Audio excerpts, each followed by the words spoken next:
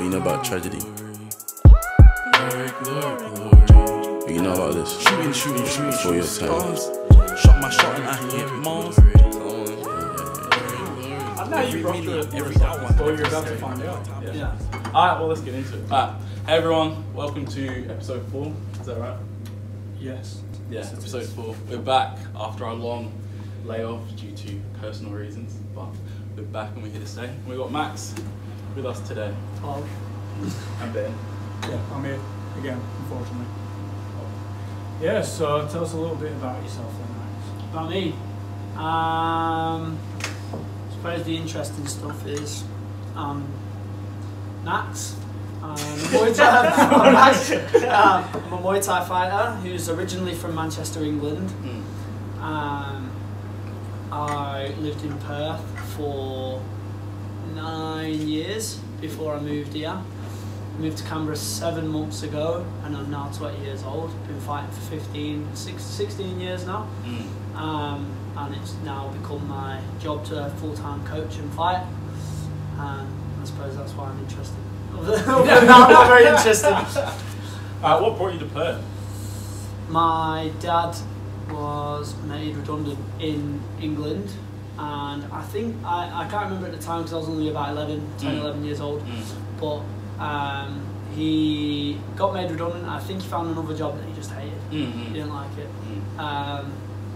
And so, against mine and my sister's will, because we both didn't want to come at the time, shipped on out to Perth, and he got a job here, or in Perth, and then never looked back really. As far as I'm concerned, Perth is like home. Other than my family in Manchester, I wouldn't really even ever consider going back to live, to live there, to visit, of course, but not to live there. No way. Perth is what I would have considered home. Yeah, I guess that's where you did like most of your growing up. Yeah, for sure. And it's just much nicer, and much nicer than Manchester. Times in Manchester at the moment, Mason Greenwood. Yeah. Oh god. Oh god. Do you bring that up on the podcast or just keep that quiet? Don't be like Mason. Don't be like Mason. He's in a bit of strife, it's definitely fair to say. I swear it's like every English dad's dream to move to Australia. Because my dad, we grew up in England as well. Yeah. My dad moved to Australia. Your dad, gave us the England as option. Well, he gave us the option between Canada or here. And to be fair, we didn't really pick anything. He just kind of decided for us, I'm pretty sure. So. Both not bad choices then, though, isn't it? No, not with Canada or Australia. Yeah, but it's either really cold or really hot. Really nice or like really bogany nice. Yeah, that's a fair point actually. So have you met any bogans in Australia then? Plenty. I've become one. Those who don't know, my bogan accent is... Do one. Try it. Come on, we've got to hear it. I can't put it out now, no way. The pressure's on, Maxie, come on. Hey, go, mate. Hey, go, mate. Yeah. We can't do that for 45 minutes. No, for sure. But tell us about your fighting. Tell us, some of your experiences in that world. Yeah, I suppose if experiencing anything in life, it's Muay Thai and what experiences that has brought me. I had my first fight when I was 5 years old. And basically didn't stop since then all the way now till I'm 20, so I'm 21 this year. But yeah, I've had some good experiences, bad experiences, flying all over the world. I got to do a little bit of living in Thailand when I was 15, 16, 17. And yeah, it's just flew me all over the place. I think that some of the most life-changing experiences were being forced to become a bit more of an adult early, as far as performing in front of an audience and a crowd, going and understanding foreign cultures as well, having fought in places like Langkawi in Malaysia, Bangkok, rural Thailand, other countries, England and Australia as well. They're all gone out of my head now, but a few different countries like that, and just the rapid culture shock between them and having to learn to understand and integrate with different cultures, especially in Thailand, because that's where I spent quite a bit of time. at a young age, just understanding things like different people and the way they grew up is very different to the way I did. Yeah, I think that's what brought me a lot of like experience in life, I suppose. I value that more than I do like books or being able to articulate things. You like learning by doing. Yeah. A lot of my life has been that. Although I've always been decent at school, like I was always pretty good at school, and I was always pretty good at talking as well. But as you can tell, I don't shut up. But yeah, like I did a lot of learning through doing Muay Thai and travelling and getting the opportunity to go all over the world with that.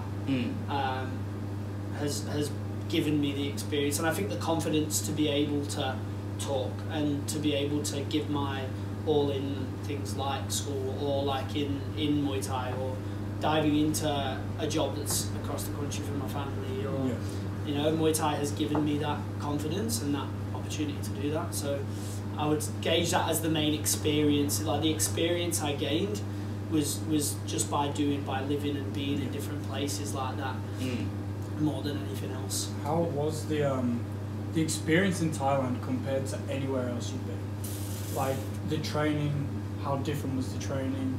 How difficult was the lifestyle change, the challenges that you faced over there? Yeah, I think as far as training wise, anybody who's been to Thailand will tell you the same thing. It's just managing burnout. Because Thailand training, although it is like what we would consider the Mecca and the beginning of Muay Thai, it is not the best training regime in the world. In fact, if anything, it is probably on paper the worst. It's very, very dangerous and very bad for your body, some of the practices in which they carry out. For example, 6 days of the week, getting up at 5 a.m. and running 15 kilometers before 3 hours training in the morning, and then going to bed and training again at 3 p.m. for 3 hours, 3 p.m. till 6 p.m. and then the next morning you do it again until you get to Sunday. And when you get to Sunday, Sunday's over so quickly that you wish it was Sunday on Monday, if that makes sense. No, it makes complete sense. The training is brutal, but the one thing that it does give you is mental toughness when you come back. Like a lot of the time, one of Kieran's main jobs with people like Diandra, David, Josh and I is just making sure we don't do too much and peak too early. For example, David has had 10 weeks notice on this fight, which is pretty unheard of in earlier experience Muay Thai. As you get more experience, you get more notice. But David's had about 10 weeks, and his job is not to burn out. He's fit now, he's ready to go, he could fight in a week or two's time. The only difference is the weight, but David is so used to being hell for leather and just going and going and going until he burns out that Kieran's main job is to just go, no David, don't kill yourself now, don't overdo it now. He was actually saying it to us yesterday. He give us we were meant to have a double session day, we did one strength session in the morning. He got us to shadow box in the ring and then he went, okay, go home. Like you don't have to train again today. Which was like was weird for us to experience, coming from and living in Thailand and being in that environment. Is where more is always better, but it's not actually always more is better. Sometimes it's better to pull back, both in a physical sense but also your mental burnout too. Doing too much just makes you not want to do it anymore. It's quality over quantity. It's that kind of balance between working hard and working smart. Yes. And it's definitely it's a more difficult balancing act than people make it out to be, especially in a not so modern sport like Muay Thai. It's quite ancient in its practice and its culture, but that doesn't mean that the way that we train and the way that we perform as athletes should be any different to any other sports. Compared to, for example, football, like there's been studies on what's going to get the best out of athletes. Like Ronaldo doesn't get up and run 20Ks every day, as much as some Ronaldo fans would like to. Right? Like he gets up and he does what he's told to do, which is going to maximise his performance. And so that's something that, credit to Muay has, it's modern athleticism with real Muay Thai, and that's like the combining of the two makes it like a really good place.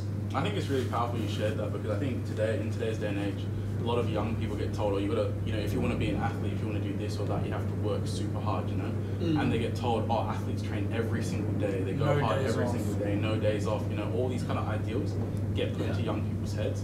And that could even translate into the real world, where like they might want a job, for example, they might want to go study something at uni, and they're overworking themselves, but really it's about knowing, okay, look, I'm a hard worker and that's good, but I do also need to take breaks, I do need to take rest, so I can be ready not just for now, like you were saying, peak early, but also for my future.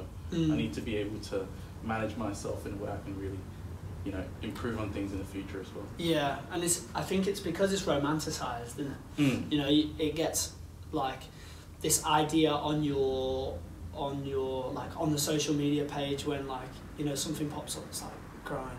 Like on the grind every day, like working hard, hardest work in the room, outworking this guy, outworking that guy. Yes, there's a time and a place for it, but it's not all the time as well. Like the only thing that matters to me, as at least speaking from an athlete's point of view, I would like to say I'm the hardest worker in the room all the time.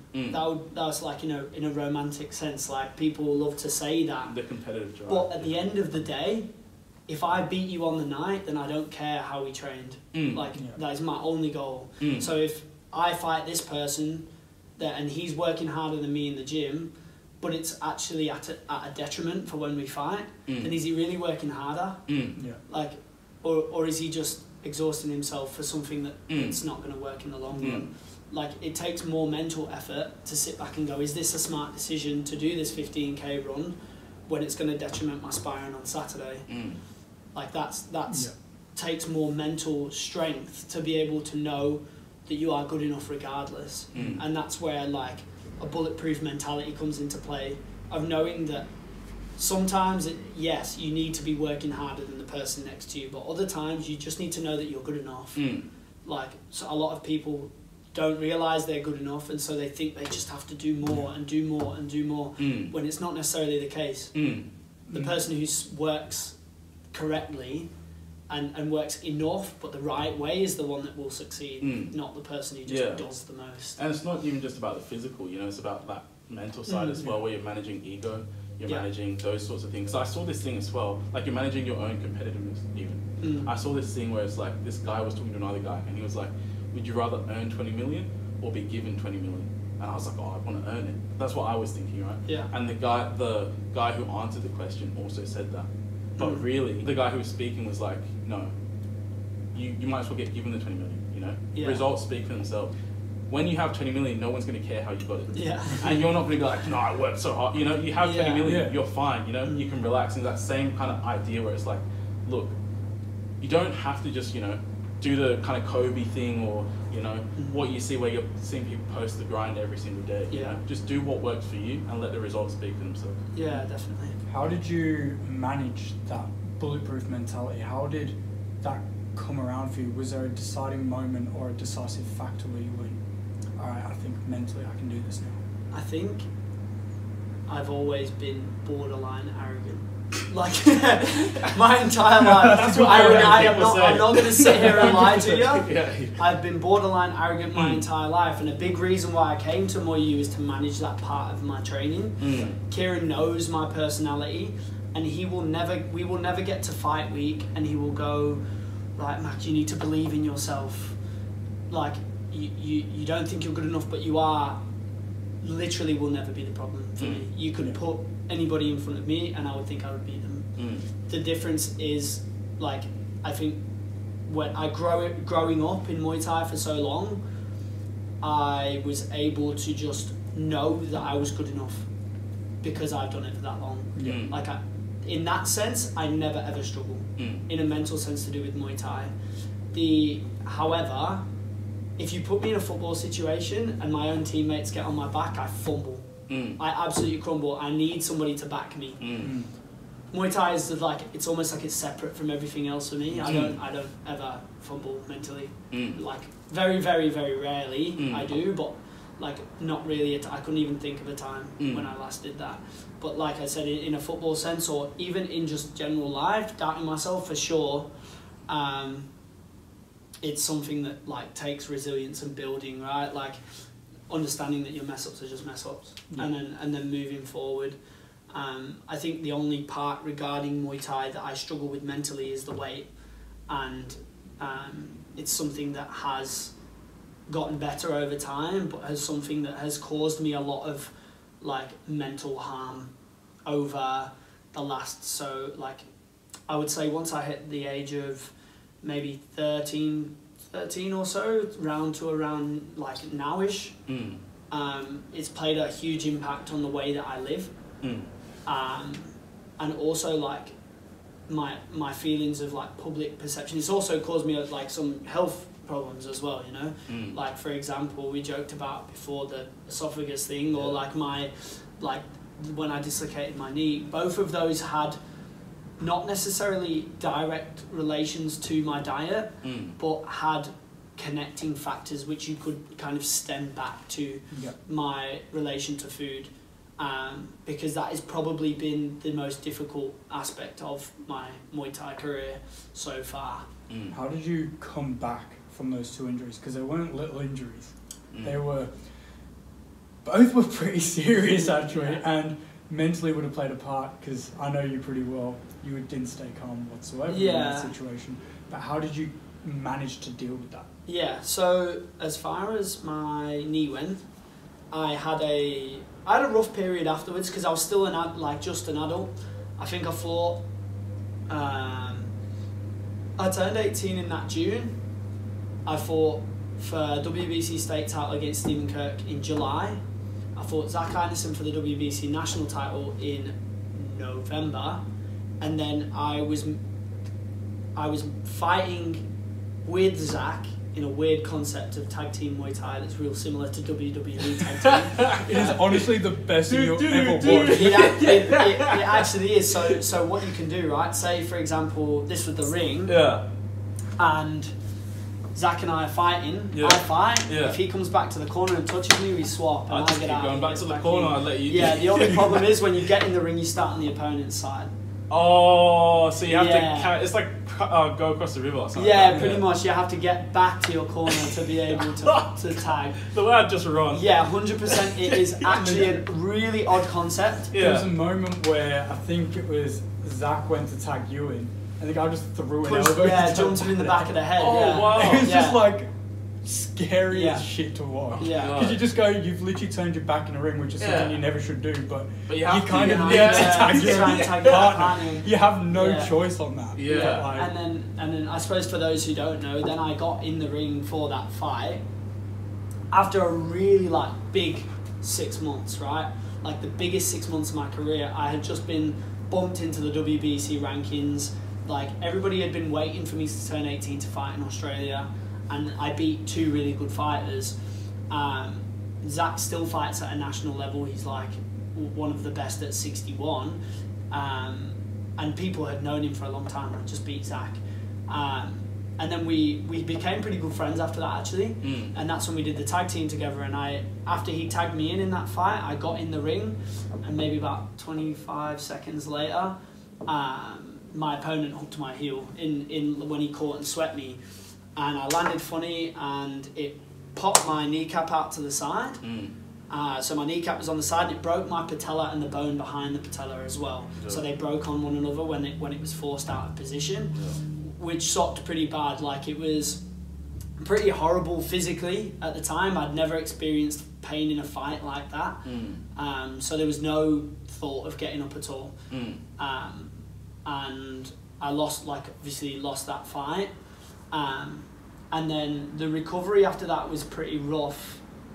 I was in quite a bad mental place. Like I was on the up, and it was the first like heavy injury that had ever set me back. I had these plans to be the world's best at the youngest age. I had in my head that I was going to be a WBC national world champion by the time I was like 20. I thought that I was going to be the youngest ever. I had it in my head that I was going to be George Mann. I was going to beat his record to the world title. I wanted a world title before he did. And I think that coming back down to earth from that was really difficult, because like I said, I've always been borderline arrogant, and I think that I am better than everyone. In a Muay Thai sense, I believe that's true, but nobody's better than life.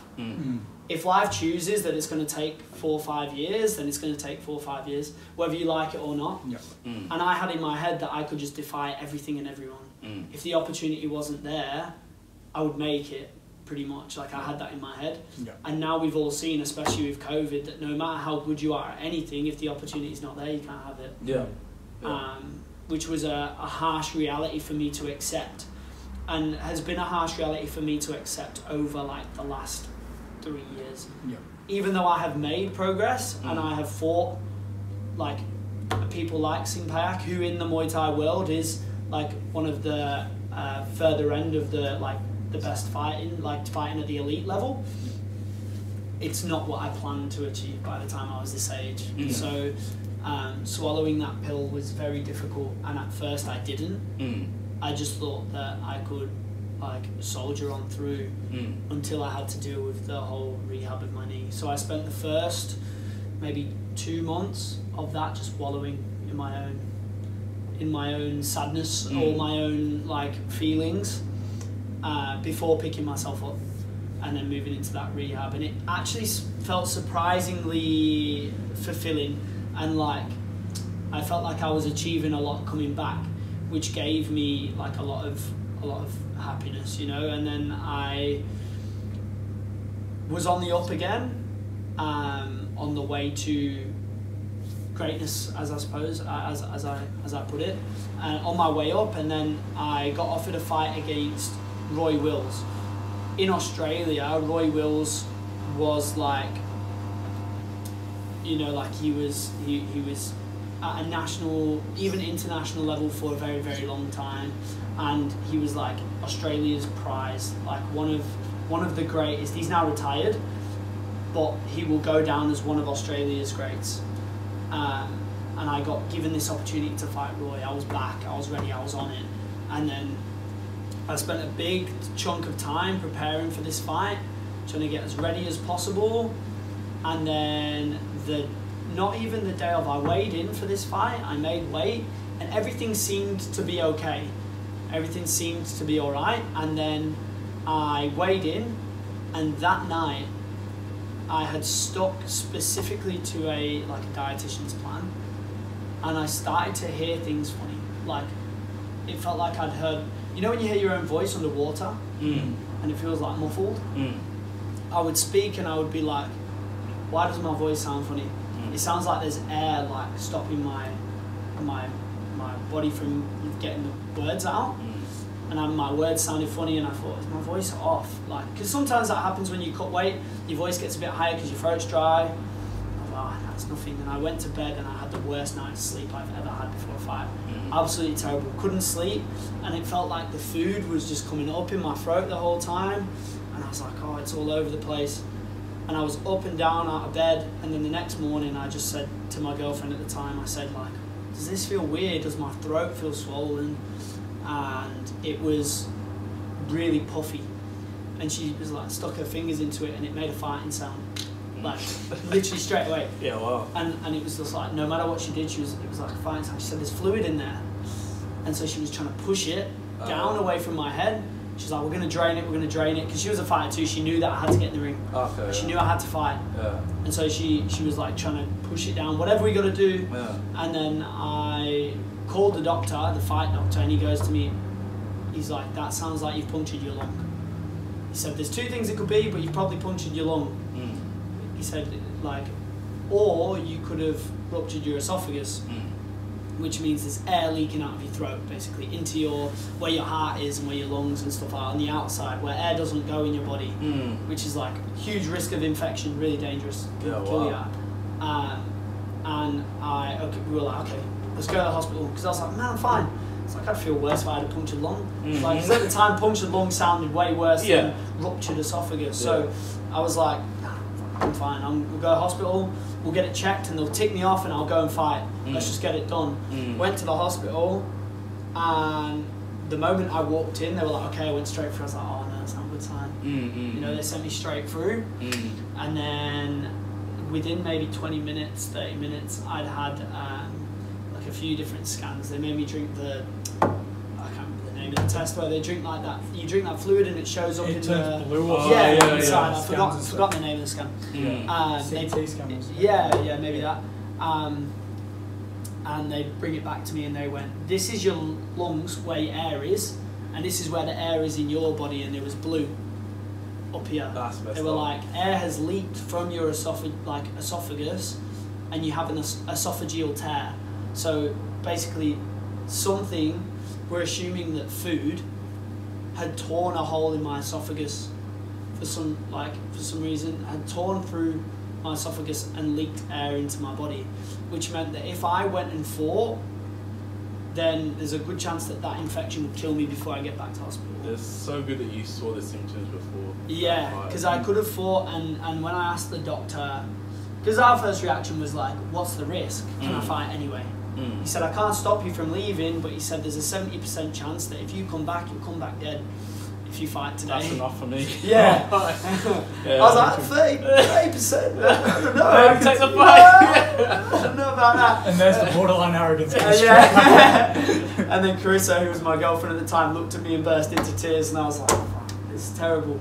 And that was another one, back down to earth straight away. The opportunity's out the window. Boom, done. And that was another, like, just dropped me back down to earth, you know. You're not better than what the world has planned for you. Boom, sit down. So I did, and it was a very difficult time. Off the back of that, I got a few nasty messages, stuff like that, you know, people wanting to tear you down, thinking that you're scared of this person or that person, when in reality, I think that's quite shallow to assume that I'd be scared of somebody when it's the biggest opportunity I've been given my entire life. I've been working for 13 years. You know, I'd been working my whole life for this opportunity, and then it was taken away from me, and somebody had the nerve to tell me that I was just afraid, and I just didn't want to do it on the day. And I was a bit almost dumbfounded that people thought that, and I got a few really nasty messages off the back, even comments on my post saying that, like, calling me names and stuff like that. And that type of thing doesn't normally get through to me. It doesn't really bother me. But being in such a vulnerable state, it did hurt a lot more, especially when nobody's ever doubted my Muay Thai until that point. Do you know what I mean? When I dislocated my knee, everyone went, well, we saw what happened. But because of like that being almost such a complex issue, and people not being able to see my knee pop out, yeah, or my throat tear open, then that'd be a pretty fair sight. Yeah, yeah. Well, if people had have seen it, they'd have moved on. But because people didn't really understand what was going on, they felt it was okay to just be over the top about it. Can I swear in this part? Yeah. I can swear. Okay. Yeah, I think yeah, to be well, Kieran did it, so we know Kieran. And then asks afterwards. Try and ask Kieran to not swear for an hour. You'll never get him on the podcast. No chance. But yeah, basically they were dicks. That wasn't even bad. People were dicks to me. Yeah. And I had to learn to deal with that, to do with Muay Thai, and that was my first kind of negative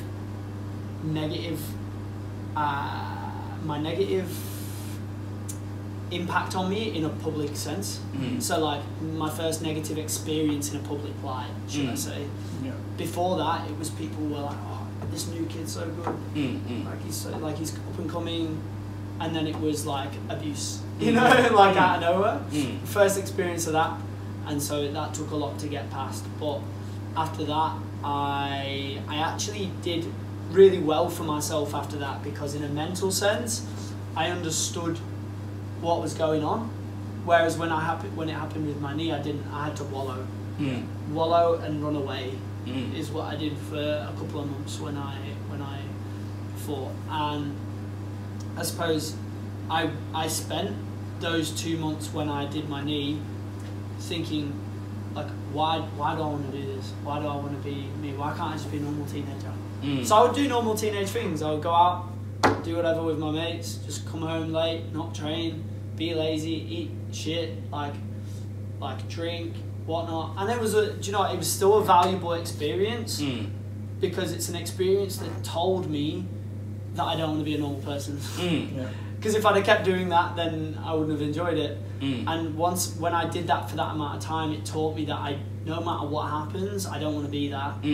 So this next time that it happened, I was able to pick myself up with support of good people around me, of course, and I was very grateful for my sister and my girlfriend at the time, because they helped me through that time, and of course my mom and my dad, but particularly those two in that situation were really helpful. The first thing I did was took time away with my sister, healthy time away, and went on like a small getaway to eat some of the food that I hadn't been able to experience, to sleep in bed for a bit longer, to just experience like normal person things in a healthy light, in a healthy sense, things that I needed without going overboard and almost binging on those things, right? Because when you're a fighter, often you hear about food afterwards and people go on food binges, but it applies to everything. Like the reason people go on food binges is because they've had not a lot of food, but they've also had no social interaction. When we fight, we're training twice a day on top of work, man, nothing but exhaustion. We're always tired, and we don't want to go out, because when we go out, other people are eating food. You don't realise how often people are eating food until you're fighting, you can't eat it with them, and it just makes you miserable and you don't want to go. So you end up with no social life, no food, no nothing. At some point towards the weigh-in, you end up with no water, and then you fight and you have all these things available. So that's when people binge, not just on food, but everything else that comes with it. It's the social aspect as well. So I was able to healthily reintroduce that while still being able to train. After that, it was a part of my career where it was quite a big transition, where I moved out of home, and I left my dad's gym.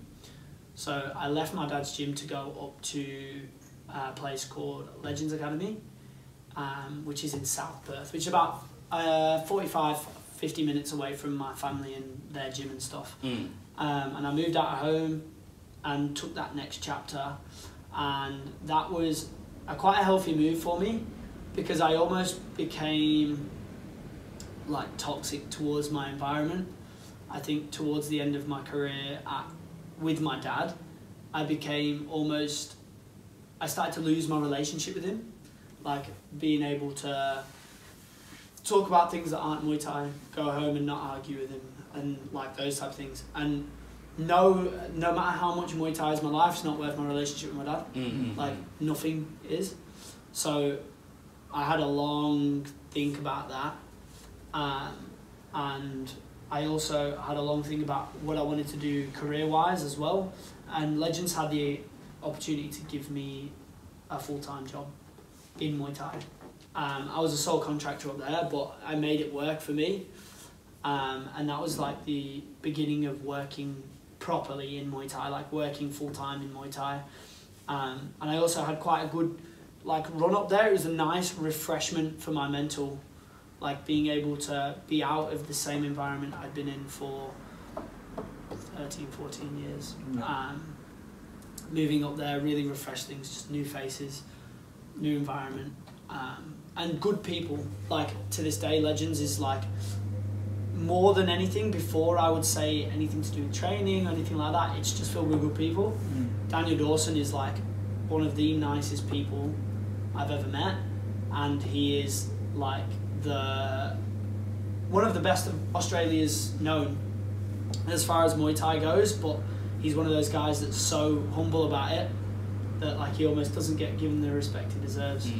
But yeah, moving up there was a great opportunity for us, like for me to grow as a fighter, and I had the opportunity to fight twice while I was there. The first one against Baksa, which I took on quite short notice, but it was a good opportunity to get me back in the ring. When I did that, it set me back a light, if that makes sense. I took that on quite short notice, and that I managed to finish that fight in the first round knockout. And it was like, okay, cool. Like I'm in a healthy place mentally.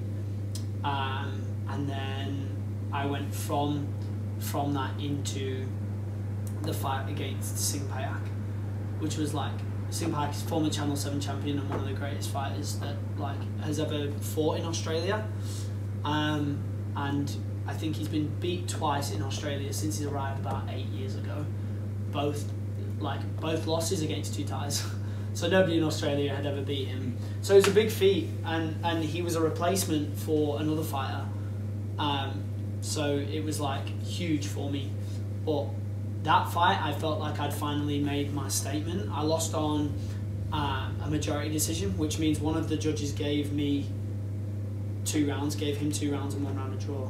The other 2, I would believe, and I would read the scorecards, they would be first 2 rounds to me, 3, 4 and 5 to him. So I lost by 1 round on 2 judges' scorecards, which is like hugely impressive.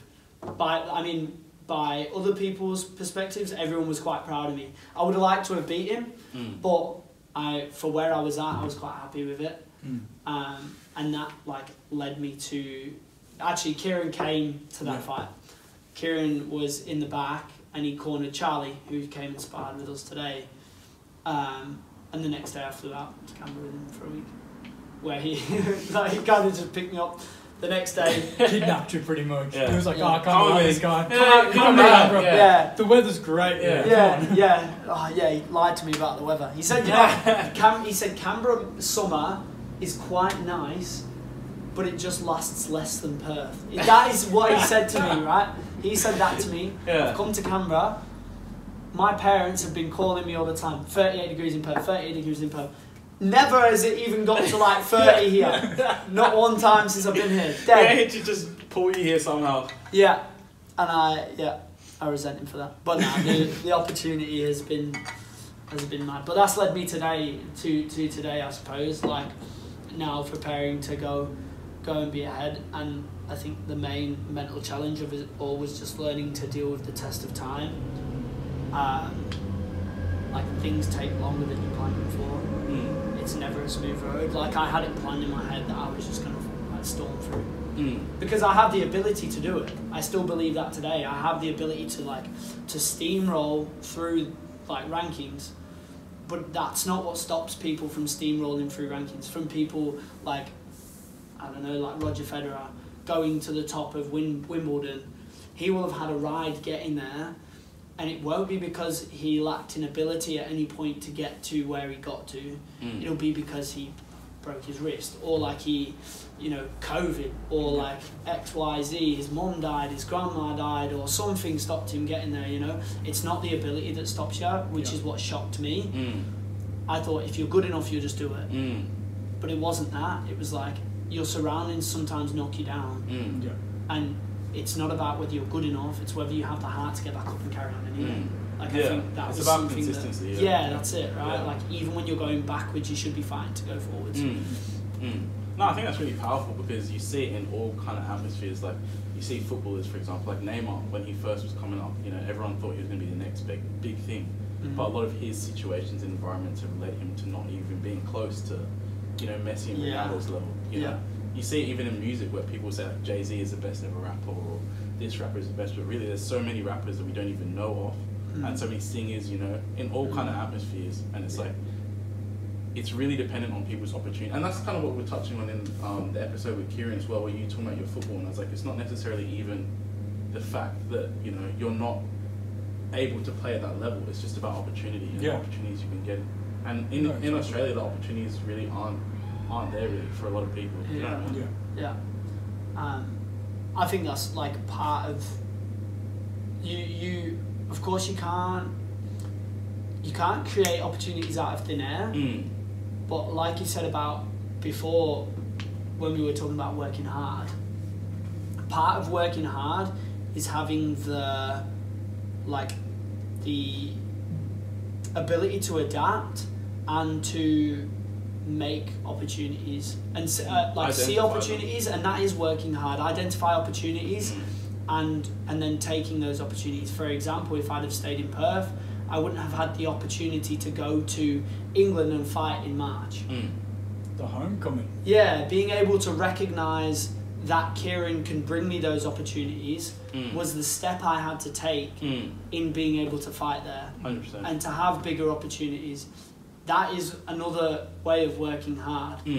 I sacrificed and worked hard to get that opportunity, and I also sacrificed a lot moving here in the first place to be able to get those opportunities. And all the work and training is setting you up for these opportunities as well, to be able to take advantage of them. Yeah, for sure.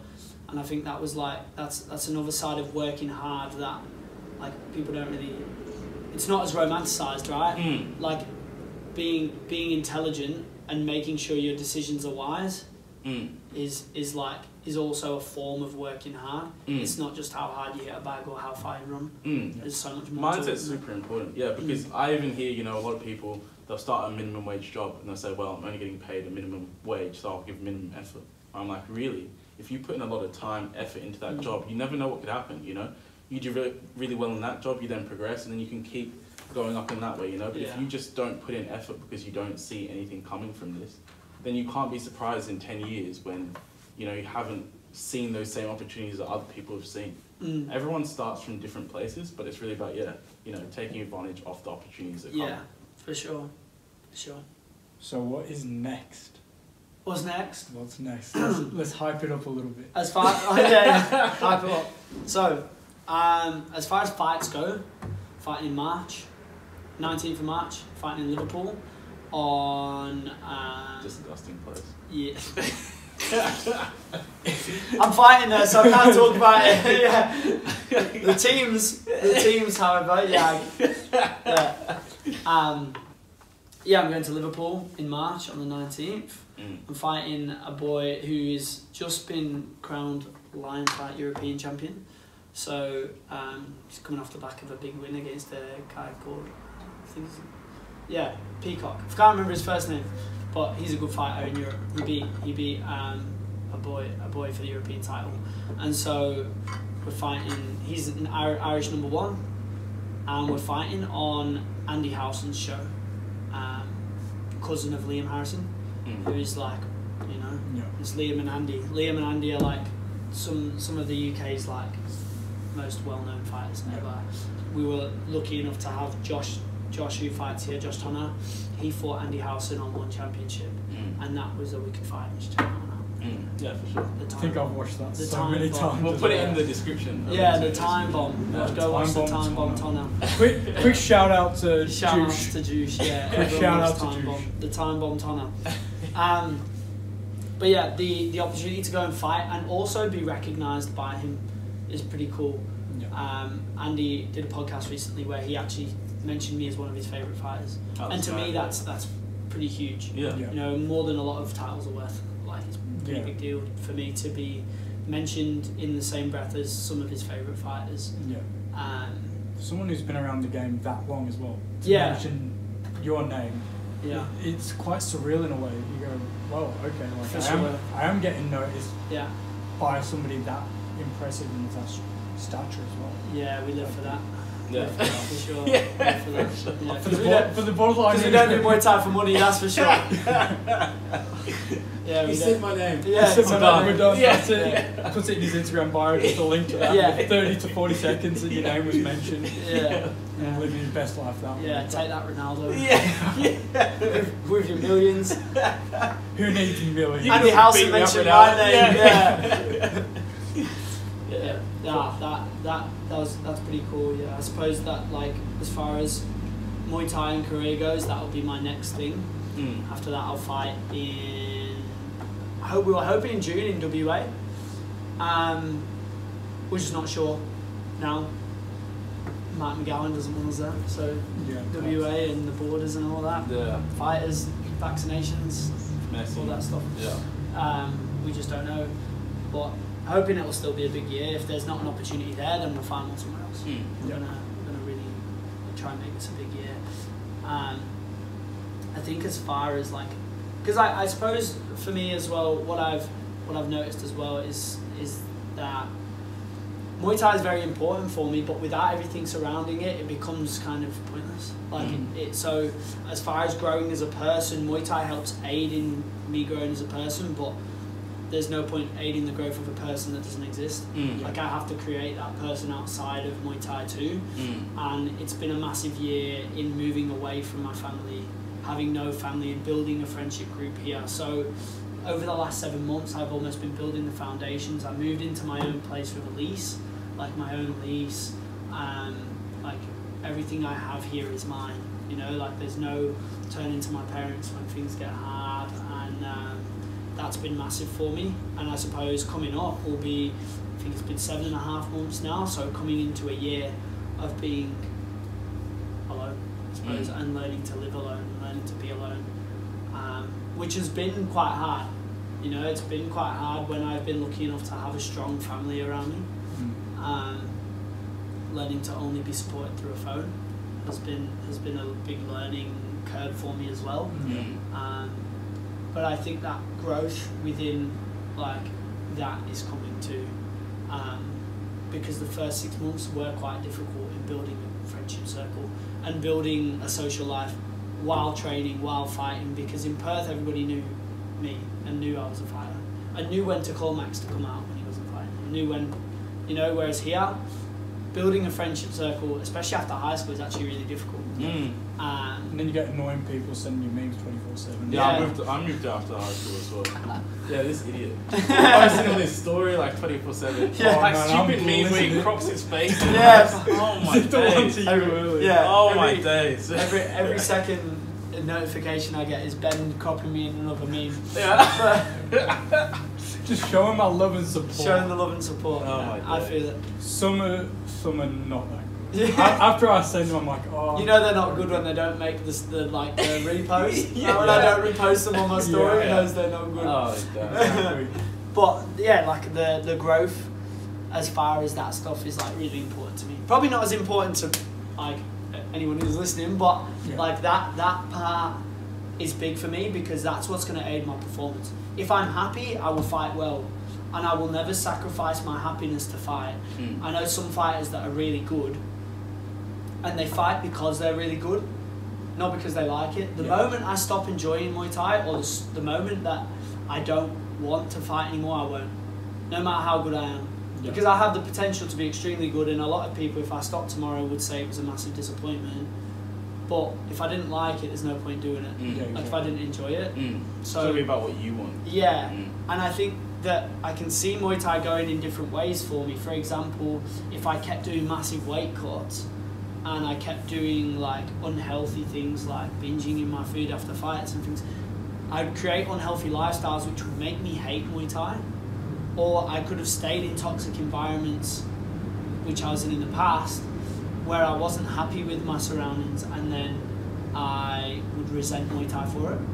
Rather than moving into a positive light or a positive place, or making a positive change, which has made me enjoy Muay Thai more. Rather than keeping things the same and just blaming Muay Thai for it. Because I do enjoy Muay Thai, and I enjoy being good at Muay Thai, and I enjoy all those things, but like certain aspects you can remove to make your life better. Like which is why those goals are so important to me, to build a social life, a healthy social life, and be happy by myself, because that's what's going to aid my Muay Thai performance. Because if I hated that aspect, then I couldn't do the Muay Thai side. You know, and building that around your lifestyle is very important. Yeah, it's really important, because everybody looks at, not everybody, but a lot of people look at the end goal of where they're trying to get to, and they think that's the thing that will change them. But that's really, what Kieran was saying. Really you have to build, and even what you were touching on before, you know, where you're getting criticism as well. That's something Kieran touched on as well. Is when you get to these types of atmospheres or levels, you have to be prepared to take both the good and the bad, you know? And especially when you're just starting with something, whatever, you might not realize that no matter what you do, some people won't like it, you know? For sure. And the criticism you get will, you know, be painful, but you really have to prepare yourself. And I think that would have really helped you as well when you got that initial criticism to say, you know what, actually, I didn't like that, but, you know, I can move past that and not let it affect me. For sure. I think as well, learning to filter criticism. Knowing what's criticism and what's just shit talk. Yeah. Like I've learned a lot of that too. Great. So like there's some people out there that want to help you, and there's some people out there that want to give you pretend they're helping when they're actually just trying to drag you down. And there's a lot of people that do that in Muay Thai because people can only get so far and then they plateau, but you don't, and they don't want you to go further without them. And there's a lot of people like that. Kieran and I have long discussions about things like that.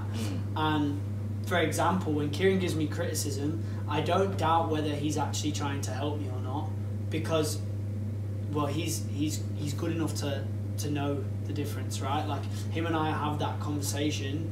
I know that it's to try and help me. The moment you start questioning whether that person's intention is to help you or drag you down, you should have a long, hard think about it. Because there's no point taking in somebody's opinion when in reality they're not actually trying to help.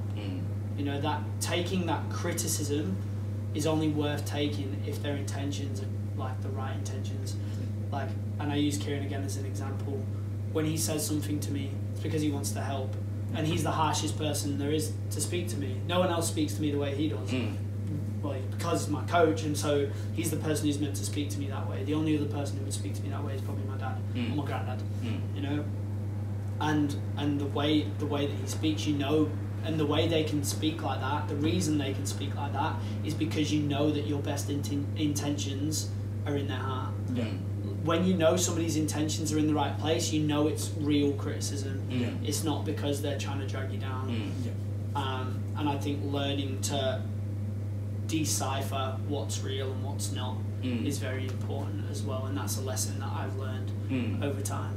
Yeah, I think that's really accurate, because you were talking as well about how, you know, you just needed a break, especially when you had your injuries, and you looked at kind of a more convenient lifestyle and kind of mirrored some of those behaviours. And that's something I found as well, you know, where I've never wanted the life of a normal teenager, but sometimes you look at it and you're like, wow, they just seem to have it so easy, you know. So they can do what they want, whenever they want. Like, I have to do this and that and this and that, you know, to get to where I want to get to. And you look at it and like, wow, you know. And even sometimes in my life, I've just, you know, needed to have a break. And so even recently, actually, you know, my grandfather just passed away, so I just went ghost for a while. Just took some time for myself and just kind of went into that more normal life where I'm just like, you know, watching Netflix and stuff that I never normally do, because I've got a lot of stuff to do, you know. But I think you actually need that time. I think you need that time, like you said, you know, you had time where you just were in your feelings and upset or whatever, but you need that time to then come back, because if you come back too early and you haven't processed those emotions and dealt with it, then you can leave yourself in a more negative space. So I think that, you know, it's actually something I would personally encourage people to do, is just take the time you need off to get yourself right again, and then come back to whatever you're trying to achieve. I think you've got to establish a healthy boundary and learn to understand the difference between a healthy break and a chosen break or a forced break. A big one we have in Muay Thai is when, say for example, when Kieran just makes us not go too early or peak too early. It's what we call a forced break. He makes us do nothing, and to us that's absurd. You do nothing, and if you take a break and it's staggered and it's just an unhealthy sense of like, oh, I'm going to do it, I'm not going to do it, then it's not the right decision. But if you go, okay, I'm going to take this time to heal and to give myself chance to level my head and get better, then it's what you need. Definitely. You know what I mean? And I think sometimes a big part of that is having the right people around you to tell you when the right time for that is. For me, that's Kieran or my mum, in two different senses, right? One in training, and sometimes in life with Kieran too, but also in an emotional sense. Often the person I'll call is my mum, and she'll go, just take a break, stop. You know, and I think that like establishing those two is very important. That's actually really good. Yeah, because I can have a tendency to just try and push through, and it was like people, you know, from my world, they were telling me, you actually need a break. Like, you've been working so hard, especially last year, you know, just trying to get things done or whatever. And that's what made me realize, okay, I actually do. Because that's when your quality slips as well, right? Like, as soon as when you are lethargic, tired, and in a bad mood, or you've overworked, that's when your quality just goes out the window. Because you need to enjoy it. Whatever you're doing, you need to make sure you enjoy it. Because otherwise you just start doing it mediocre. And there's no point then, is there? No, nobody wants to be mediocre at anything. And then you build that resentment because you're not getting to where you want to get to. Yeah, because you're not if you enter something wanting to be mediocre, stay away from me. Yeah. Because I don't tolerate that, bro. Don't. And Ben knows this when he comes to training. Yeah. Don't come to training and half-ass with me, bro, because I've not got time for it. Yeah. Whatever you do, you should want to be the best at. Be time. deliberate about your Yeah, intentions. 100%. Man, if we had a bottle flipping competition right now, I'm trying to win. Yeah, that's it. I don't have, like, if you're doing something for a reason, and that's obviously a bit of a like a overstretching, but like if you're gonna do something, you should want to do it. To the best of your ability. To the best of your ability, and if you're doing it so hard that you're detrimenting, it's the same as half-assing it. And again, that's like when people say working hard. Well, you're not working hard because you're half-assing it because you've overworked. Yeah. Take that step back and understand working hard is being mentally strong, and it takes mental strength to step back and then go again. And I think that's very important. And even to step back and evaluate your situation, you know, because a lot of people just get so into the weeds of what they're doing that they don't even realize how they feel or behaving, you know. Like sometimes you just have to take a step back and have that analysis and say, where am I at mentally? Like, how am I actually performing? And you actually talked about that as well when you were talking about your fights, you know, you say, right, you had this good fight after you came back and okay, I'm back, you know. Like you're cognizant of what is actually going on within both your physical world and your mental world. Yeah, for sure. Yeah. For sure. That was pretty good. Yeah, I'm happy to leave it at that. If there's anything else you want to say, any shout outs you want to give? Shout outs? Well, shout out to Kieran. Shout out to Kieran. Yeah. Shout out to the Muay you fans. Represent. Thank you for giving us the space to do it in. Just thank you to I think at the moment I would like to give a big shout out to the people who've been like a bit of a mental support for me, I suppose, and have recently I haven't had much opportunity to say to them, but there's a few people who know who they are that have took me in this in Canberra since I came. Obviously I could sit here and shout out my family for days, like my mum, my dad, all that stuff, but I think as far as support since I've got here, I've been very, very grateful for those that I train with, and a couple of other people, like one example maybe David, right? But the whole team, Josh, Gabrielle, Flav, all those people that have took me in, and that's not to say that it's just them, it's the whole team from top to bottom have took me in, and they've been accepting of both my strengths. They've welcomed that with open arms, right? But they've also accepted my flaws,